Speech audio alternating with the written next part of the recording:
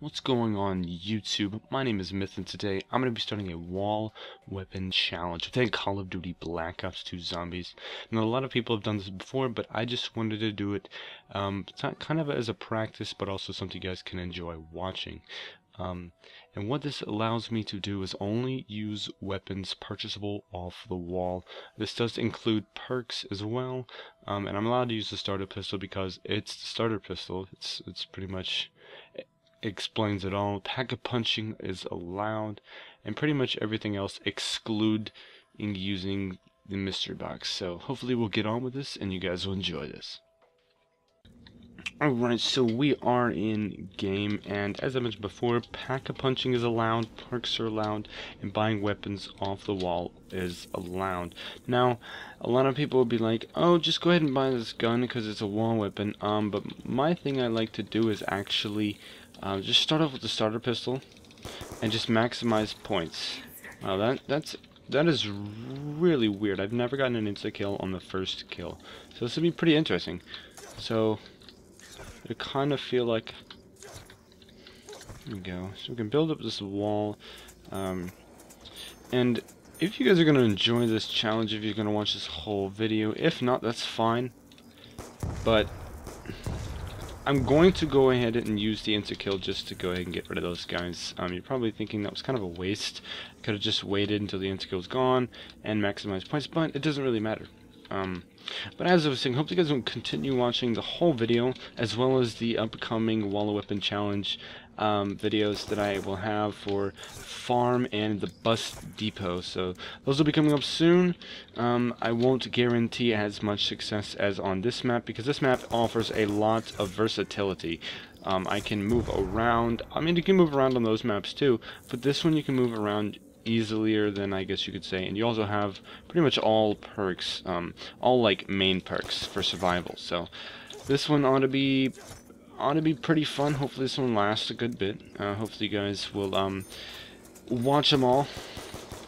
So I can go ahead and actually buy the first wall weapon, which is the only one I'm actually gonna buy, which is the MP5. Now this is like probably one of the best wall weapons out there. I don't know if I should say this or not, but it's mostly, I guess you could say, one of the best wall weapons for survival.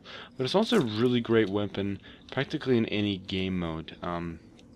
So I really enjoy using it, and to me it's actually one of the best weapons to use throughout all of survival, and even playing on other maps and stuff. It's really just a great weapon in total. So I really enjoy it. It's kind of actually an easy place to get to. Now, it is kind of hard when I say that. When you have a train, you're going through here, blah, blah, blah. You guys get the deal. But it's practically, it's behind one of the best doors. And why I say that is because it includes Juggernog, which is probably one of the best, if not the best, perks. I don't know why that looks so textured out. I've got textures on high, so I don't know, but anyways, I really just, the reason why I chose to do this challenge first is because, one, I enjoy doing challenges for videos and pretty much video games itself, and hopefully as I become a better skilled person in zombies, I'll have deeper and more challenging challenges, some considering the game modes itself, like Buried, Mob of the Dead, and other game modes too. So hopefully you guys will also contribute by giving me some ideas for some game modes to do. So what I'm doing now is I'm trying to waste as much ammo as possible, and I'm going to grab the max ammo.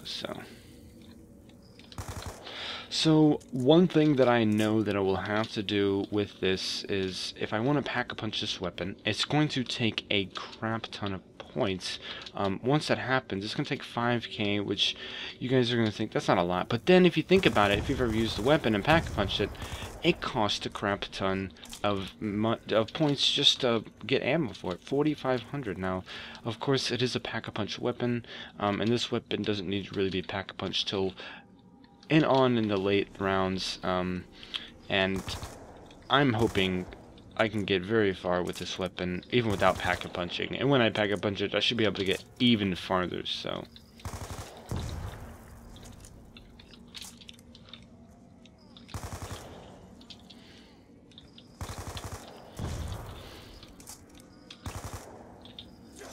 that works. So I'm not sure if I want to go with Jug first, or I probably should go with Jug first. Wouldn't be the best option. I actually kind of want to have 3200 so I can get some ammo as well and not have to worry. So let's go ahead and actually build up this barrier.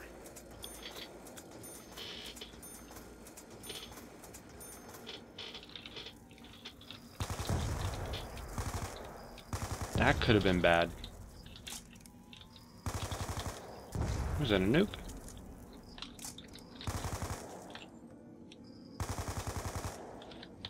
There's gotta be one more somewhere. Where you at, zombie? Yeah. Is that it? Is that it? Nope. But we're not gonna waste this. A lot of people would think you shouldn't waste that. I should wait, but yeah, it is kind of a good idea to actually wait and use that until you killed all the zombies. But considering there's only one left, I couldn't have maximized the amount of points I would have gotten anyway, so it was still a good idea. So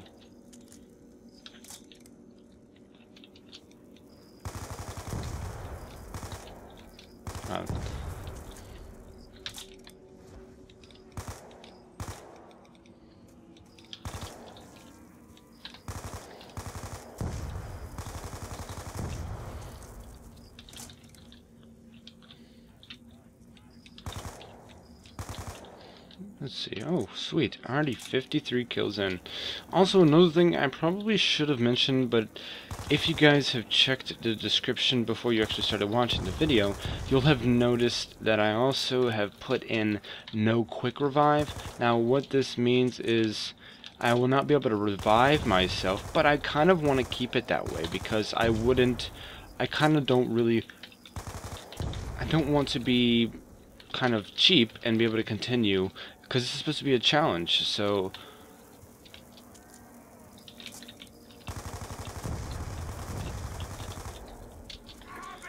go ahead and use that. Gives me double the... Okay. Go ahead and do this right there.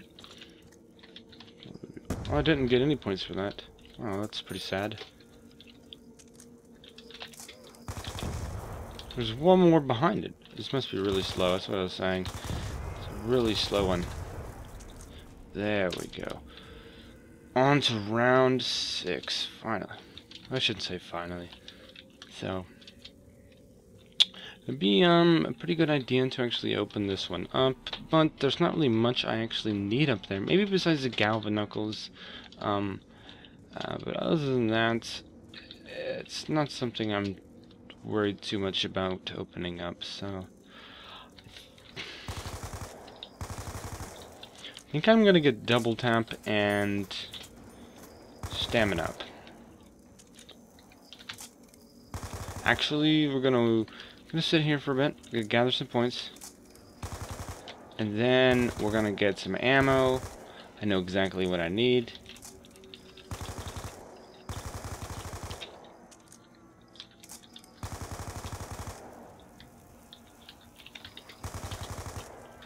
Could have been bad. Oh, Schnizzle. This is bad. So stupid. There we go. That could have been real bad. Whew. Thankfully, I've picked up some skills on dodging zombies. So there you guys go. Got out of that one. Could have been really sticky.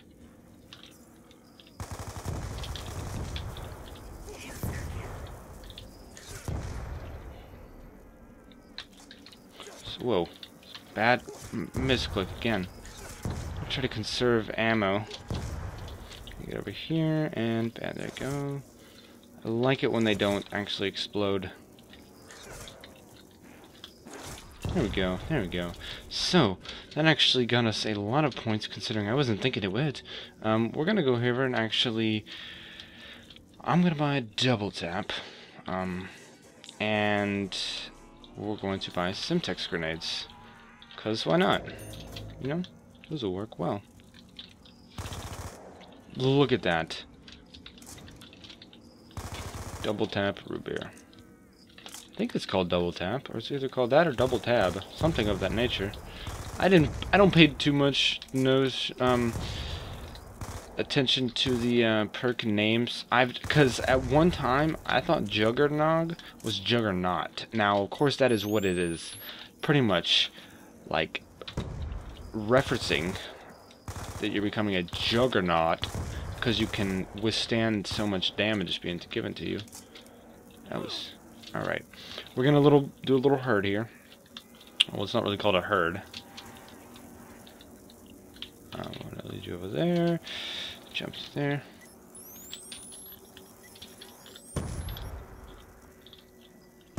That one. That was pretty good. It's not bad. There we go. On to run 8. Our round kind of took a little longer than I expected, but let's go ahead and use that. Probably won't get much from that. I'm not sure how Carpenter works. If you get... Okay, so I evidently... Okay, 200. I'm not sure, but I think with Carpenter and the, what's it called? I can't even think of the name of the, kaboom thing. The nuke. That's what it's called. I'm pretty sure you only get a set amount of points, even though if you nuke a lot of zombies, you only get a set amount. I guess it's because you could then horde up a bunch of zombies, have them all, a lot of spawn, and then you could just knock them all out. So, you guys are probably thinking, why are you doing that? Right here, what I'm doing. You guys probably know what I'm doing, which is training the zombies. It is quite early to do this. Don't get me wrong. That could have been bad. Considering you guys probably are thinking, I don't know exactly what I'm doing, but I know sort of what I'm doing, so that's why I'm here, right? That could have been bad. I went the wrong way. I was trying to go over that way. That was horrible again. Alright, we're gonna sit here for a little bit. Probably could have saved that.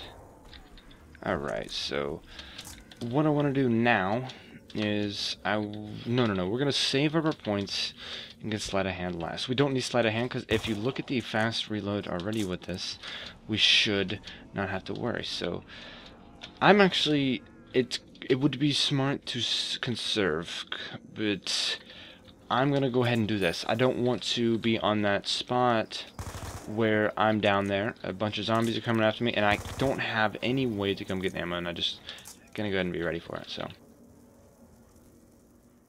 hopefully you guys enjoyed this video. If you guys want to check out part 2, click on the screen now. If you guys want to check out the previous zombie video, click on the screen now as well. Be sure to give this video a thumbs up, and as always, thanks guys for watching. I'll see you guys later.